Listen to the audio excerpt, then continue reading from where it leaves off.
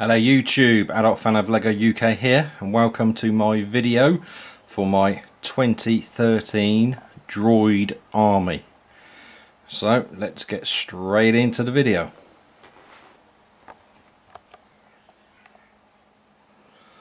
Okay, so what you can see here is my first Droid Army 2013. So what you have here is a total of 805 Star Wars droids. I'm pleased the way this has come out. I think it's a respectable start for a droid army for the YouTube community. You can see there a mixture.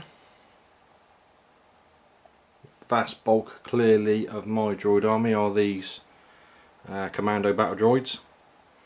You can see here. There are others which I hope to add to over the course of the rest of 2013 and into 2014. So I obviously look forward to my 2014 droid army in approximately a year's time. So just to explain, on each grey base plate we have a total of 165 droids. So 165 on that base plate, 165 on that base plate, 165 on that base plate, and 165 on that base plate. This final base plate we have a total of 145. So if you do the math, in total, like I said, that is 805 droids.